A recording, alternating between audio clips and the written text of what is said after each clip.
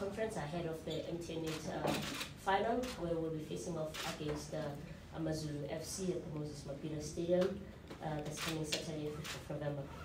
I'm joined by the home team coach, Coach José Riveiro, as well as Captain Innocent Maela. Welcome, gentlemen. I'm just gonna kickstart things. I'm just gonna ask you routine question, Coach. If you can just take us through the preparations for the team going to the final, and also from the players' perspective, how are you guys preparing for the final, focusing on that particular match? Coach, if you can please start. Yes, good morning. The preparation is starting today. It's going to be our first session after the last match in relation with the week. As usually, trying to prepare the game as good as possible in every aspect, conditional, tactically, and emotional as well. And it's nice to start weeks like this with a final in the horizon and with full of illusion and motivation, obviously. Good morning, everyone. Like the coach has already alluded, we're starting our preparations today. We're starting our week today. So yeah, we have an opportunity to play the final. We have an opportunity to play for a trophy. Like the coach has said, a very emotional week. But the most important thing for us players is to focus on our training sessions, focus on the next task at training, and focus on planning for the match. For us, that's the most important thing, to make sure that we are full in during our sessions so that we can be well prepared for the match. Thank you. Espenon, we've got a roving mic. Are you able to tell? I know the coach likes to say when it comes to such matters, but in terms of your fitness level, how is it coming along? Thanks. Yeah, I think it's true that people saw that I couldn't finish the match, because of an injury that I had. But we are still busy with the team doctors. We are still busy with the physios. So yeah, it's still early to tell.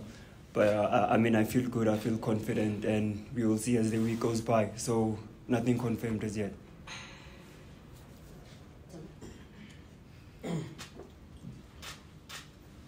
José from Sports. Coach, and starting with you, Coach, where do you start looking at how the boys fared last week?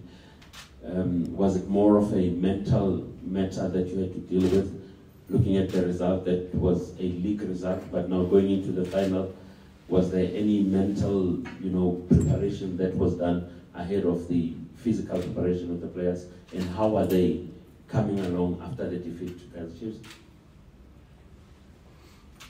Did you say where they fail? No. How did they do?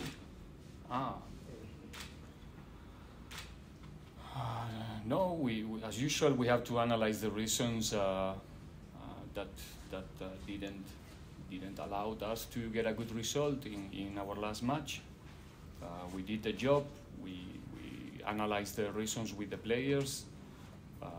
We are usually winning or losing. We are usually critic with ourselves in order to keep improving. That's the only way. And obviously, when you don't get a good result, you go deeper because you're angry, you're disappointed. So players, coaching staff, we want to change the situation as soon as possible, and we know, because we are all experienced about this type of process, players and coaches, that we need to put even more emphasis in the small details and small things in order to be again, the team that we really want to be, and that wasn't possible to be in our best version in the last match, even though it was a version good enough to get a better result, and we know it as well. So we don't go we don't analyze the results usually. We try to learn from our performance and continue.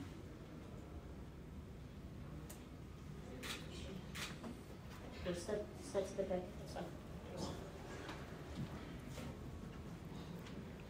Good afternoon, Coach. This is Kevin Farhad from Sports Week South Africa. So, considering the good form that goalkeeper Siyabonga Mbonchane has been in, and the freakish nature of the goal that he conceded, and Richard Ofori's ambitions of getting some form into the World Cup, will this influence your selection for slots between the sticks on Saturday or Saturday evening? I have 4 keepers in the squad. Copano, Sipo, Siyabonga and Richard. They are all of them going to train this week as usually, and in the end of the week we have to make a decision about which one is the right one to play this game.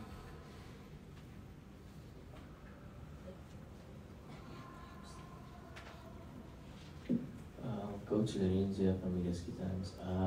Losing the derby, does it bring you and the team more motivation to obviously rectify this and win a cup? And for Captain, what do you see from the AmaZulu side as their strengths that you need to nullify by winning the final?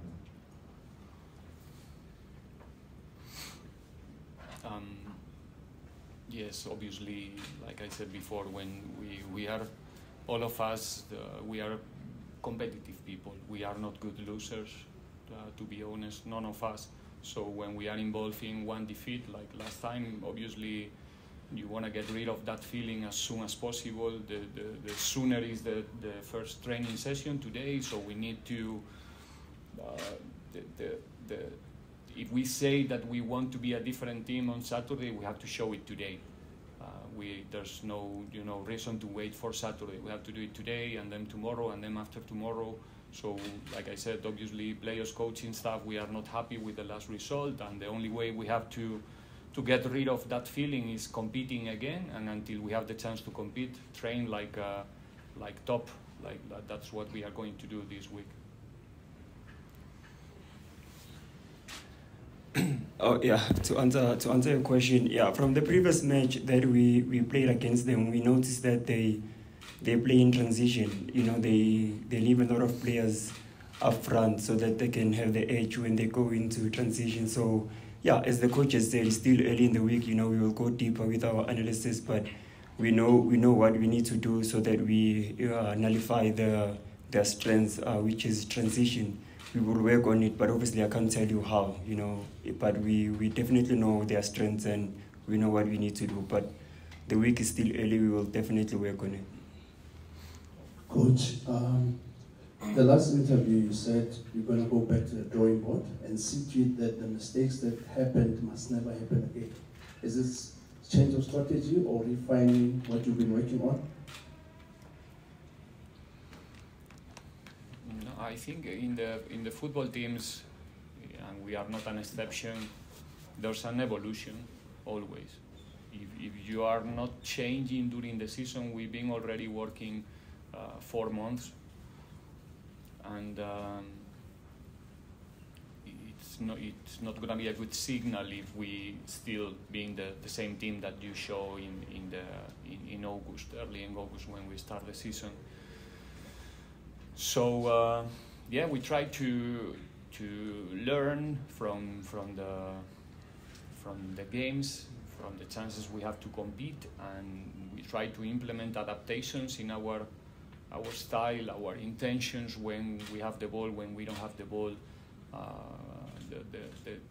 The players' profile is different. If you think about our first start 11 in the season and the last one. So players are the most important in the end. They are the ones who are making the formations and the occupations and etc.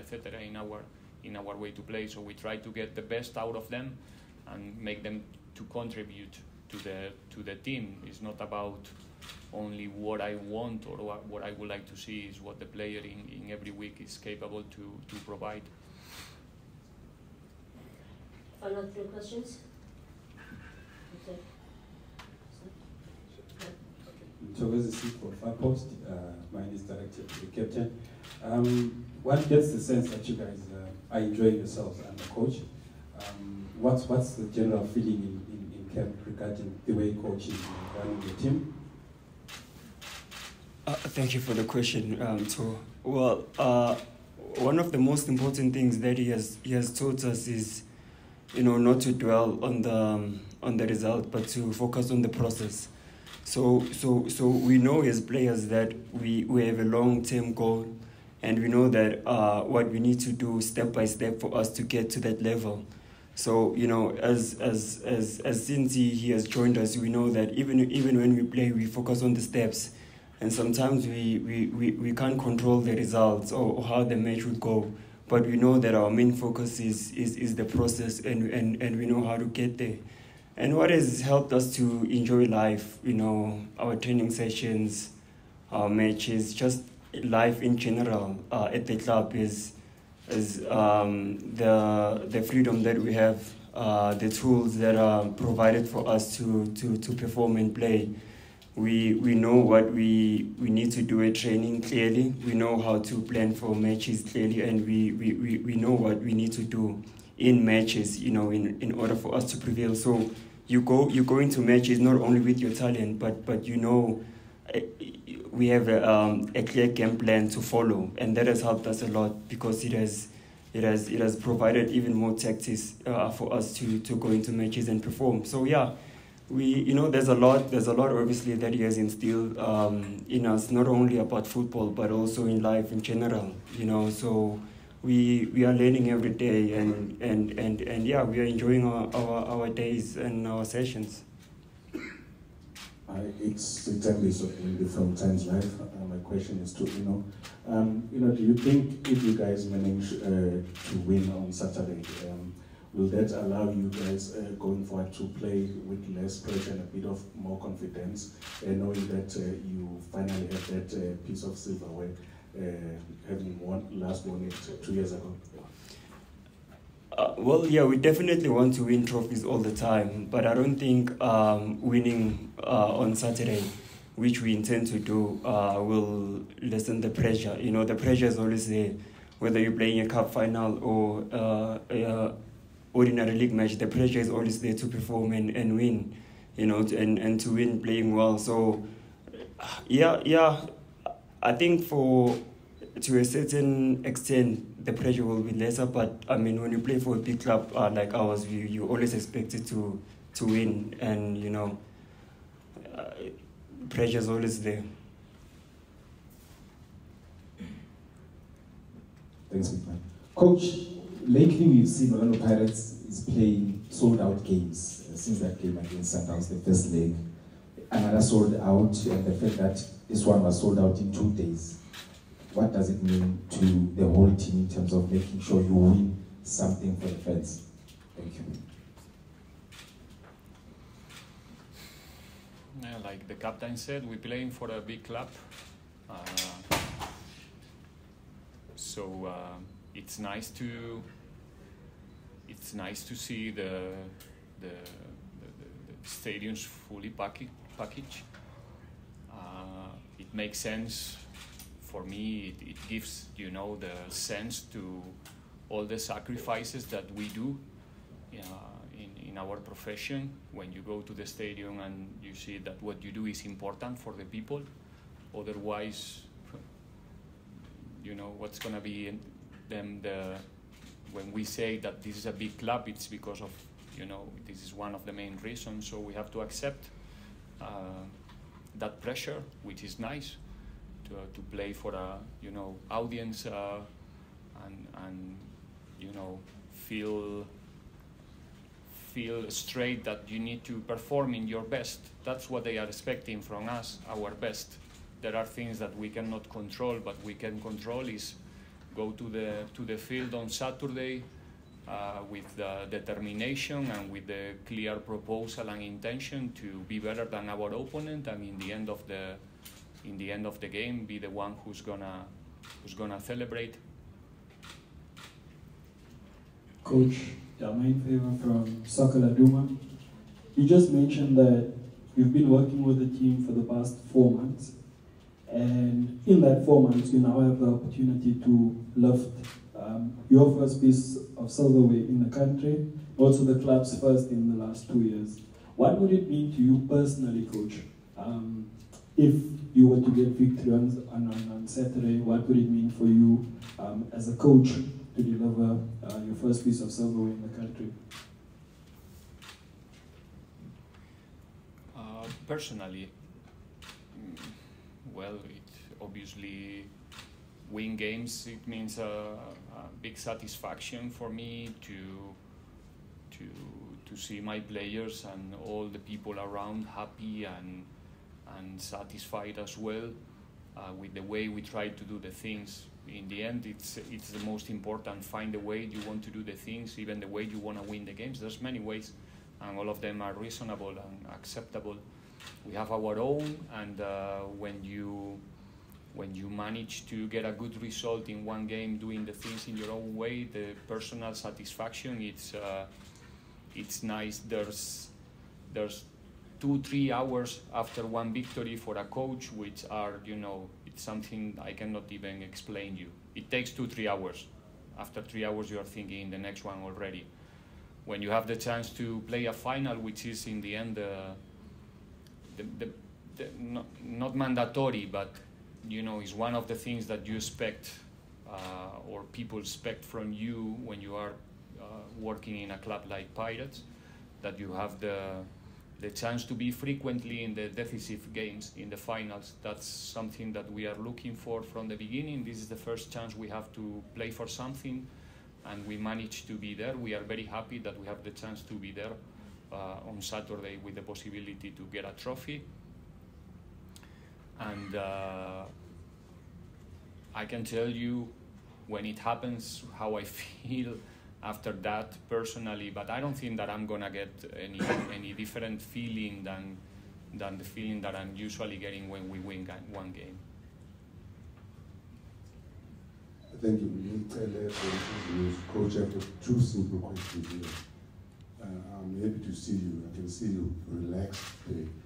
Those feelings of high intensity that lasted for a short period after you lost the coin. And I want to say to you, your nemesis coach, that's why, after beating you, he said his players had tactical awareness. I want to find out from you, does your Pirates players have that? And question 2. Thank you. There was a very long question, so we'll take the first question. Coach, do your players have tactical awareness? And can you please get the microphone and move on to the next question? You understand?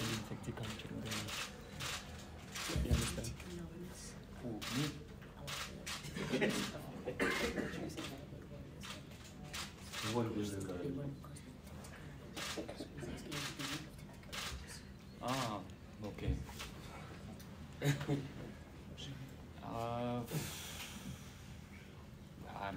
I'm not gonna. I don't have opinion about what the other coaches thinks about one result or one performance. Yes, we do. The way we train, the way we work here, it's thinking. It's not only doing. I mean, what we're trying to develop here is a team, a group of players with capacity to be a coach on the field, to think, to find solutions. Sometimes we can execute the decision in the right way. It's a difficult and complex sport. We have to execute our decisions with our feet, so it's difficult to be precise, but we don't, as a coaching staff, we don't analyze the outcome of the decision. We analyze the decisions that we made on the field in order to know if we're going to be close to win or not. So obviously we have a group of players experienced and smart enough in the tactical perspective, if that is your question, not a discussion. So yeah, sometimes it's possible and sometimes, it's not. It's a sport, it's a game. José from Sports. Coach, I just want to find out from you. This is one of the oldest matches in the league in South Africa. The last time AmaZulu won a cup, okay, played in a cup, was 46 years ago. Was not gone. They want this at all cost, according to what they're saying. Do matters like those, or facts like those, play any part, seeing that you're playing against a team that is still in the building process? You come from a background where you probably had a long week going into this match. Now looking at the hungry AmaZulu who have got nothing to lose coming against you, does the pressure differ from playing against the Sundowns that has got 22 trophies in their cabinet, or playing against the AmaZulu that has not had taste of victory the last 46 years? No, I think the approach is totally wrong. If a team like Sundowns is collecting trophies every season, it's because they are still hungry, and that's something very difficult to keep it. And then about AmaZulu, imagine one team going to the final and saying that it's okay to be here, it doesn't matter the result. Everyone is going to the final with the same thing to lose. Them and us. Exactly the same thing to lose, which is a trophy, it's a title. It's 90 minutes, 11 against 11, so don't tell me about favorites or teams who are more hungry than the other, because it's not true. If someone feel or think like that, is because they don't know how a football player thinks about a game like this.